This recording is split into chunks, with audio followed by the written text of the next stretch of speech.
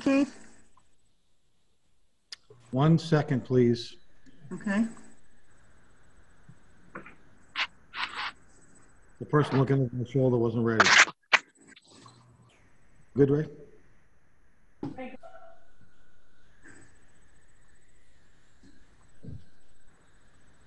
All set, Audrey. Okay.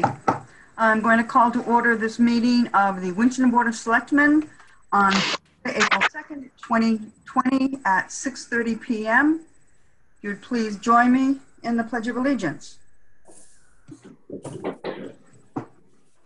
I pledge allegiance to the flag of the United States of America and to the republic for which it stands, one nation, under God, indivisible, with liberty and justice for all.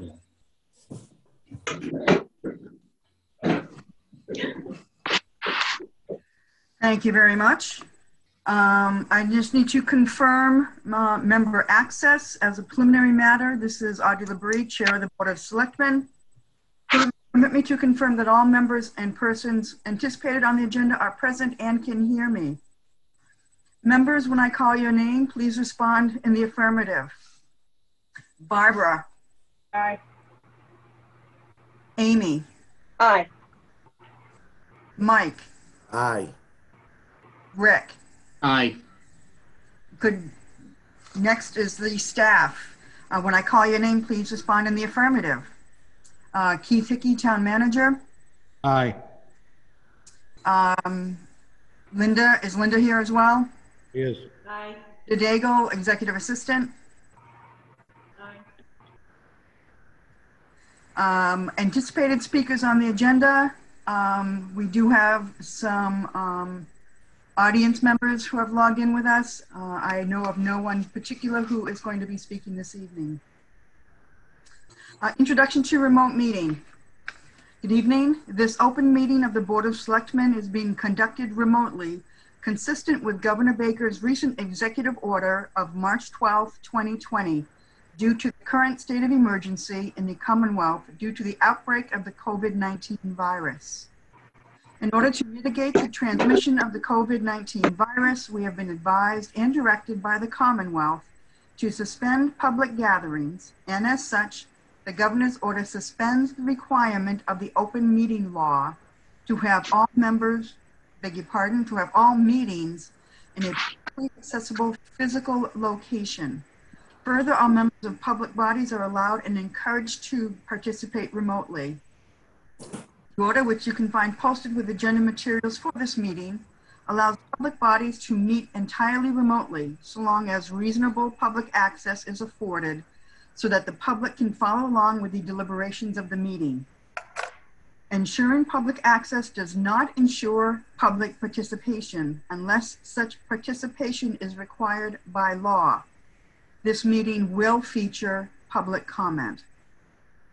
For this meeting, the Board of Selectmen is convening by video conference via Zoom, meeting ID number 102-349-116, as posted on the town's website, identifying how the public may join. Please note that this meeting is being recorded and that some attendings are participating by video conference.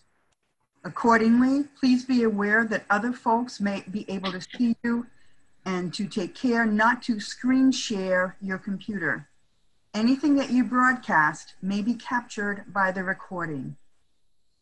Supporting materials that have been provided members of this body are available on the town's website unless otherwise noted. The public is encouraged to follow along using the posted agenda unless noted otherwise. Ground rules for the business meeting. We are now turning to the first item on the agenda. Before we do, permit me to cover some ground rules for effective and clear conduct of our business and to ensure accurate meeting minutes. I will introduce each speaker on the agenda. After they conclude their remarks, the chair will go down the line of members, inviting each by name to provide any comment, questions, or motions. Please hold until your name is called. Further, please remember to mute your phone or computer when you are not speaking. And please remember to speak clearly and in a way that helps generate accurate minutes.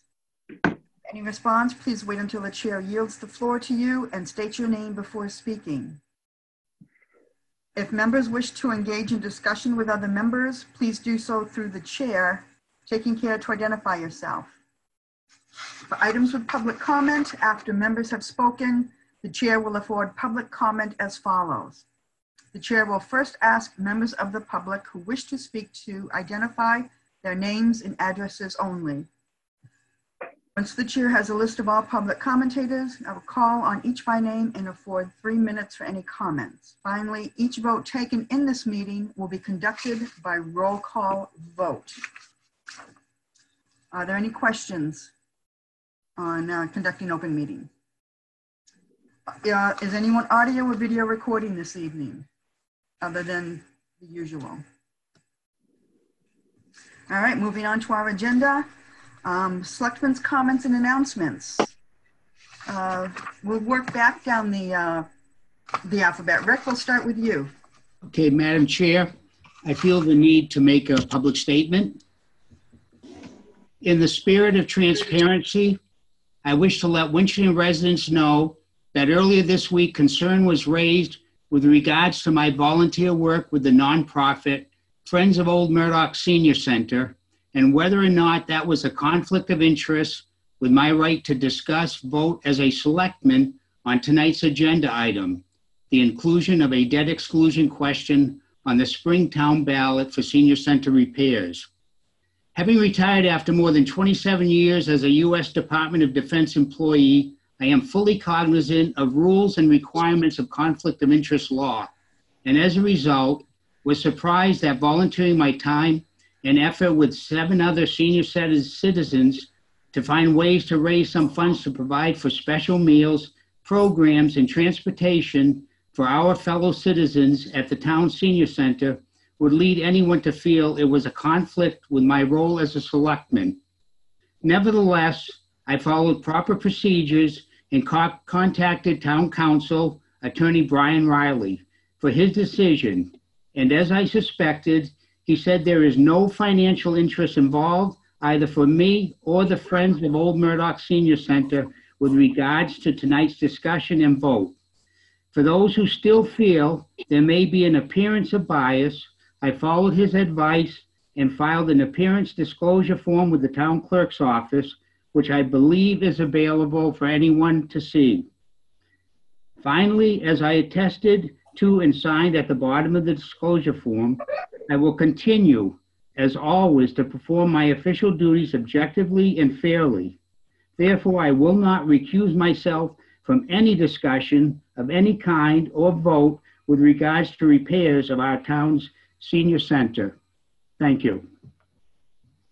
Thank you, Rick. Mike, any comments this evening? No comments at this time. Thank you. All right, thank you. Barbara? None at this time. Okay. Amy? None at this time. All right, thank you. And I have nothing particular. Again, hope everybody's hanging in there, doing the best you can. Watching the daffodils come up. Do we have any public comment or announcements this evening? All right, seeing and hearing none. There's no hearing this evening. We have no appointments or resignations to review. No permit license applications. Nothing from boards, commissions, committees. One item we do have, new business. Discussion on including a $3.8 million debt exclusion question on the Springtown ballot for the Old Murdoch Senior Center repairs. I'll let you start this off for us. Thank you, Madam Chair. I want to thank the board for being willing to come out tonight and have another meeting. This topic was intended to be discussed on Monday night, but when the budget was tabled to a future date, this topic was accidentally bypassed. So, excuse me, there's an opportunity to include on our local town ballot an article about repairing the old Murdoch High School. It's been discussed at a board meeting. The impression that I was left with was the board was looking to make those repairs to that particular piece of property rather than other options or exploring other options for replacing that building or moving the senior center to some other property. If this article was to be placed on the ballot prior to town meeting, it would save between $5,000 and $8,000, depending on how long you wanted to keep the polls open for a special election. It is allowed to be placed on a ballot prior to town meeting. There would need to be an affirmative vote, both on the ballot and at town meeting for this article to be approved and funding to be approved. What I'm trying to do, I guess, is in scheduling this meeting is to be able to have a decision by the Board of Selectmen if they're comfortable doing so this evening, providing the public an idea of and giving them an idea and some time to digest what's been proposed, what the impacts are going to be to the taxes and things of that nature. The town clerk is if there is an ability or for the board to make a decision this evening, the town clerk will finalize the warrant and send that warrant off to the printer. So we'll be able to allow for early voting and absentee ballots as quickly as we possibly can. I've included in the board packet for you the estimated annual cost and the tax impact if this funding request was approved for both a 20 and a 30-year note. So you have a sense of what those bond payments would look like and what the impact on an average tax assessed house would be. Lastly, I reached out to our engineers yesterday to let them know that, or to ask the question, I guess, if this were to be delayed for another construction season, what does he anticipate the cost increase to be? And would there be any risk to continue to utilize that building for potentially another year prior to repairs being made? His response was that he expected the costs to increase between 3 and 5% would be his best guess from what the amounts were that were included in their report. That 3 to 5% is between $112,000 and $188,000 increase. And lastly, he said that it's tough to say whether or not there'd be any potential impact of the building by waiting a year. His comment was that the more severe the weather, obviously, the more impact there could be to that building remaining as it is for an additional year. But there was no immediate concern that building may be used for another season prior to repairs occurring. Thank you, Mr. Hickey. I'll open it up to board members. Someone wants to start, or I can do a roll call and just make your comments at that point. Madam Chair, I'll start because I. Okay, and again, please just say who you are. Okay, sorry, it's Barbara. Because I have a lot of really serious concerns. When you made the assumption that we would be in favor of this project, we had no idea at that time what was coming, financially, economically, and I don't know, the security of our residents right now is our top concern.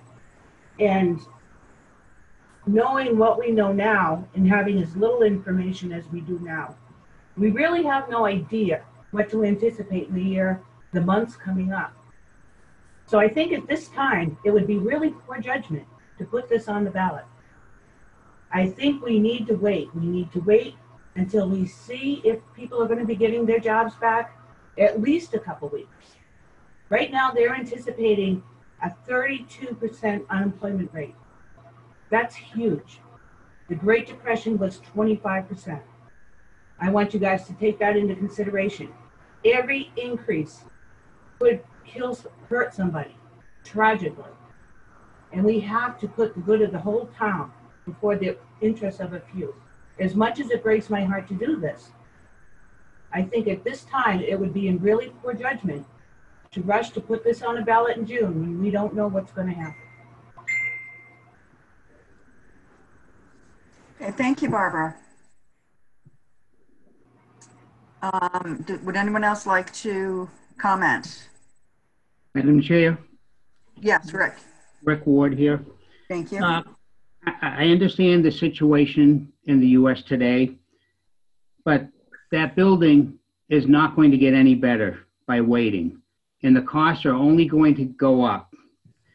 This decision is a big one for the town.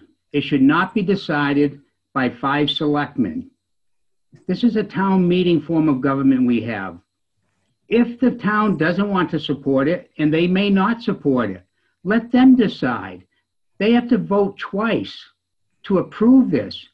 Why are we trying to pull that decision from the people of the town? They're going to clearly tell us in June, we don't want this at the town meeting or at the ballot. And if they do say they can handle it, let them decide. It's their choice, not ours. Madam Chair, it's Barbara. Yes, Barbara. I would like to say that at this time, we don't even know if we'll get to the ballot in June. We don't even know that. Every day that goes by looks a little scarier and a little bit scarier. I think we need to be prudent and just wait. I don't know why we have to make the decision. According to Mr. Hickey, we had to have the ballots printed up 30 days before the election, correct? Mr. Hickey? Isn't that what you told us in an email? We had to do it 30 days prior? If I may, because I have the email open right now from KP Law. Any ballot question has to be provided to the town clerk no later than 35 days before the election. And the election is not until June 15th. Well, it hasn't been set yet. Yeah, it has not been set yet, correct. Well, at this time. So why are we deciding this on April 2nd with very little information? Is that a question to me? Yeah. Okay, so I don't think you have to make a decision tonight if you're not comfortable doing so. The concerns that you've expressed, I share. But I think to Mr. Ward's point, the building's not getting any better. You guys are going to have to make a decision when you think it's best to bring something forward to the voters. Do you have to make a decision this evening? You don't have to make a decision this evening. And you don't have to make a decision for 35 days prior to the election if that's what you want to do. It's going to minimize the ability for some people to either early vote or file an absentee ballot. I wanted to bring this forward this evening, not because I'm trying to rush anything, but because it was supposed to be discussed on Monday and it wasn't.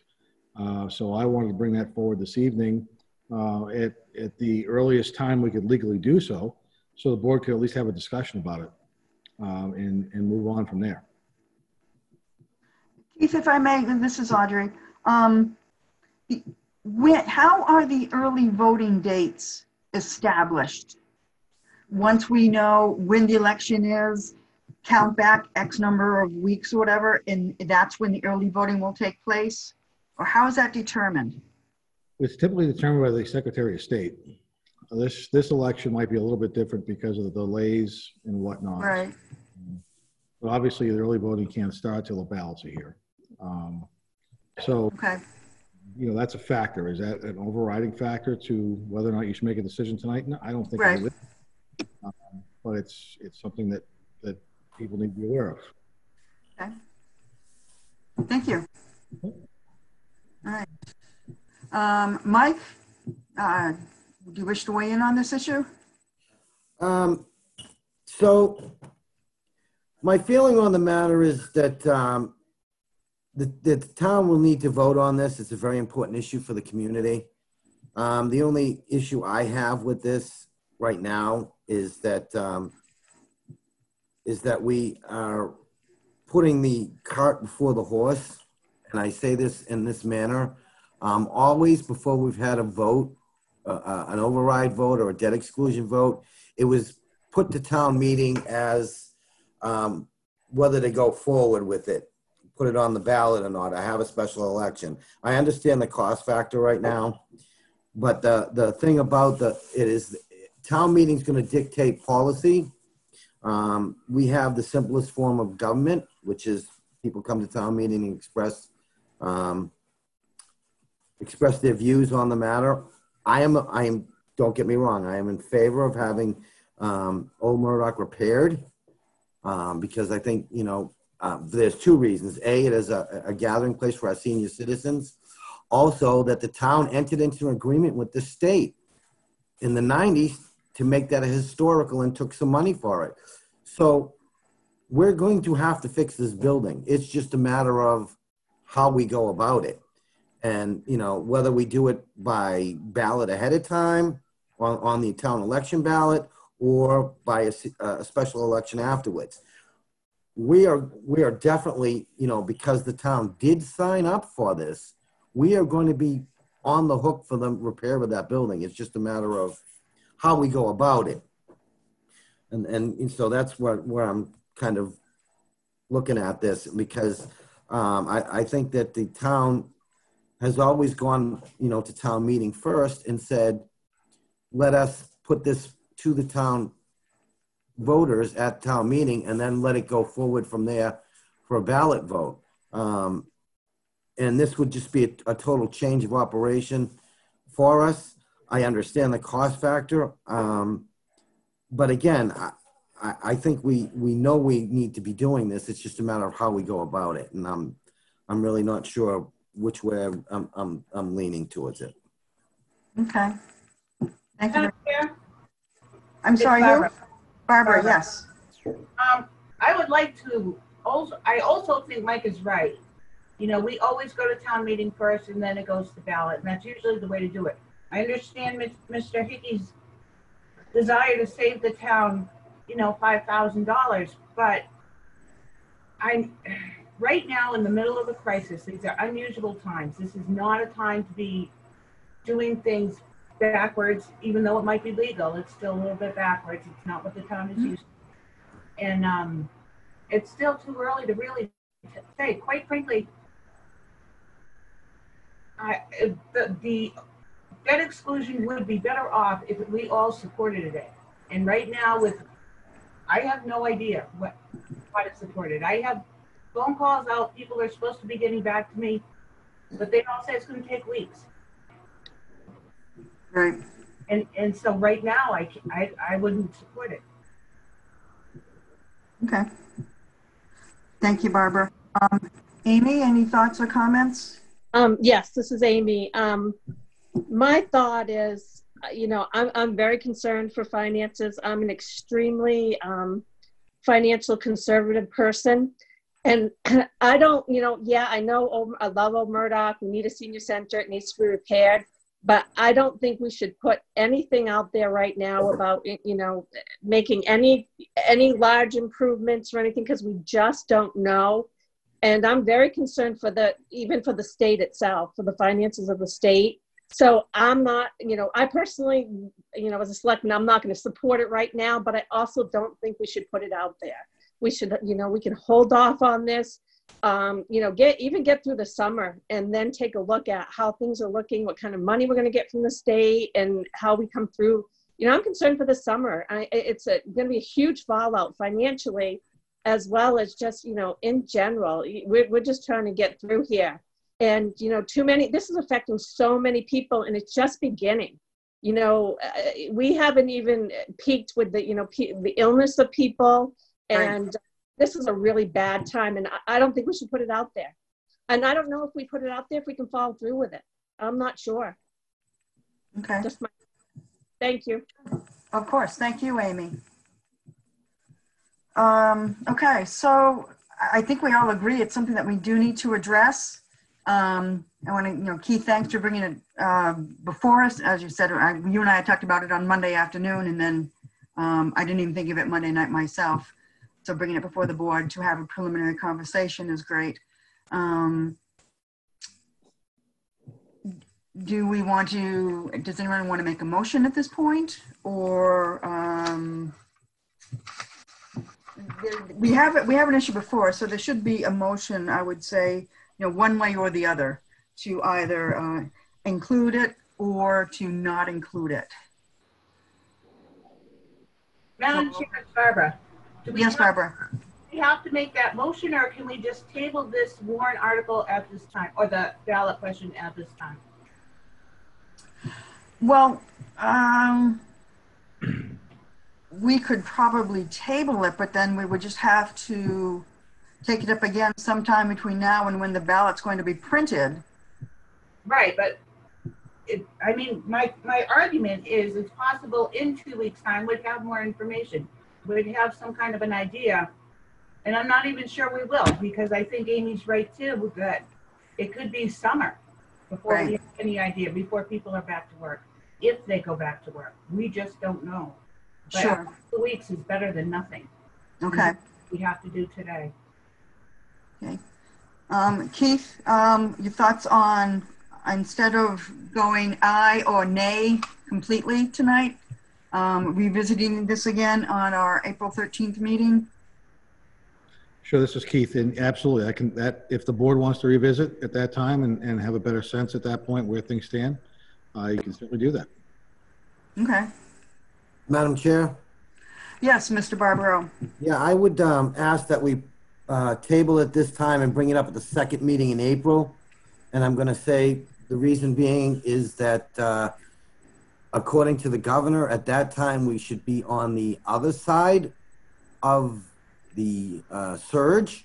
The peak. So we'll have a better idea where we are as far as our population goes, and where we stand as a state. We'll have a better handle on where we're in which direction we're heading.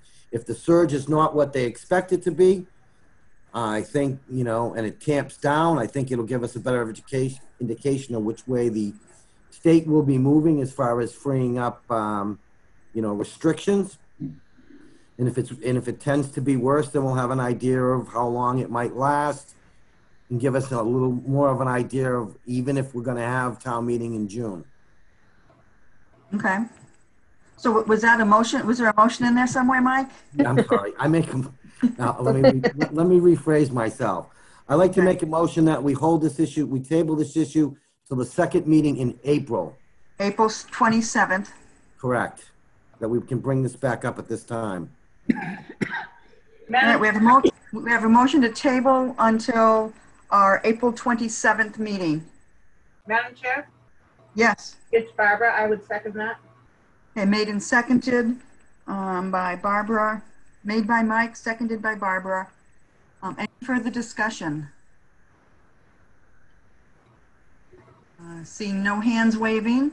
Roll call vote. Amy? Aye.